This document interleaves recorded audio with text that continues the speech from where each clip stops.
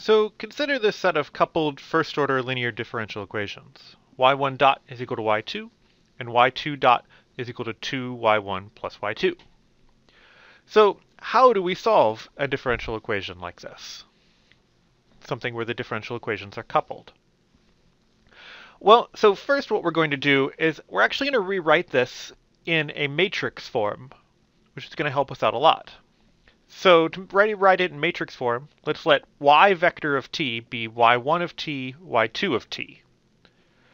Now, note that this really isn't a position vector in any sense. It's just a regular vector that we've written this way. So don't get confused with that. Also note that y1 vector, or y vector dot, is y1 dot, y2 dot. The time derivative just goes right through. Okay, so then we can rewrite our differential equation above in a matrix form. So we had y1 dot is equal to y2, y2 dot is 2y1 plus y2. Let's rewrite that as y1 dot, y2 dot is equal to 0, 1, 2, 1 matrix times y1, y2. You can check that this gives the same differential equation, except now it's in a matrix form. Well, let's write that as y vector dot is equal to a times y vector. And this is kind of just a nice, more compact way of writing the same expression. Okay, now that we've rewritten our differential equation, let's use the technique that we've done in solving differential equations of using the characteristic equation.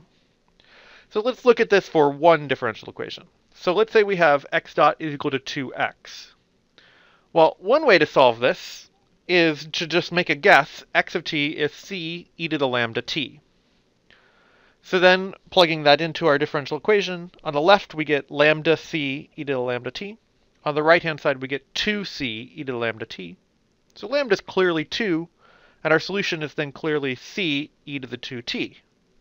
Cool, so it's kind of a quick way of doing it, instead of doing separation of variables in this case.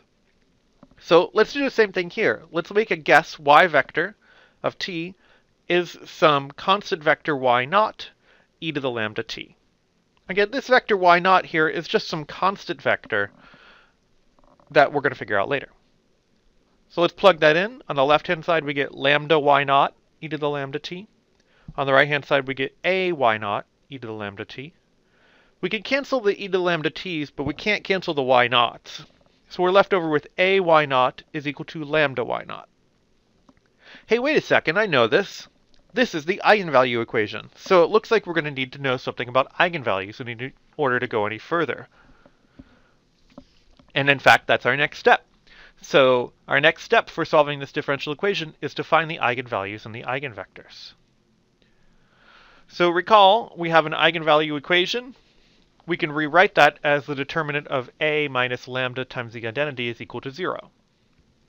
So here we have a is 0, 1, 2, 1. So we're taking the determinant of minus lambda, 1, 2, and 1 minus lambda. And that must be equal to 0. Multiplying that out, we get lambda squared minus lambda minus 2. And we call this typically also the characteristic equation, which is kind of confusing. This is the eigenvalue characteristic equation. Solutions are lambda 1 is equal to minus 1, and lambda 2 is equal to 2. Okay, so if we recall, our guess was that y goes like some vector times e to the lambda t. So it looks like our solution is y1 e to the minus t plus y2 e to the 2t. Are y1 and y2 those vectors arbitrary vectors? Well, no, not completely. They're not completely arbitrary because they're eigenvectors of our matrix. And so to go further, we need to figure out what those eigenvectors are. So now that we have our eigenvalues, let's find our eigenvector. So lambda 1 is equal to minus 1. We can find our eigenvector by rewriting our eigenvalue equation.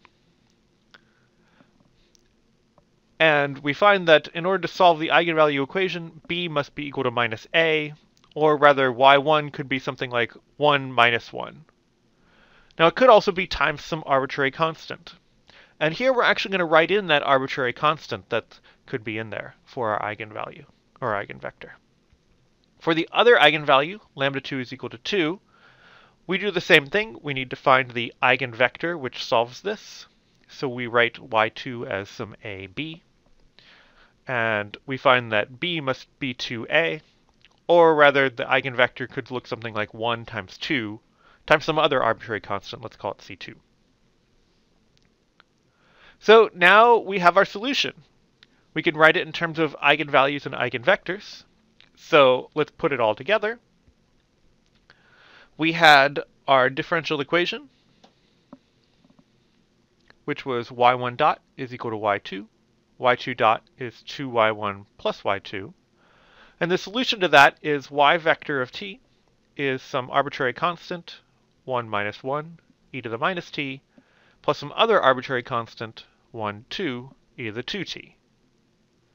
It might make more sense to write this out in terms of its components for y1 of t, which is c1 e to the minus t, c2 e to the 2t, and y2 of t, which is minus c1 e to the minus t, plus 2 c2 e to the 2t. That looks more like what we expect for a solution to be. Now I want to point out that there's two arbitrary constants here, c1 and c2, which are coupled between the two solutions. And we have two unknown constants because we have two first-order differential equations that we started with. So that's the basic technique for solving differential equations with matrices, and we'll see you in another video.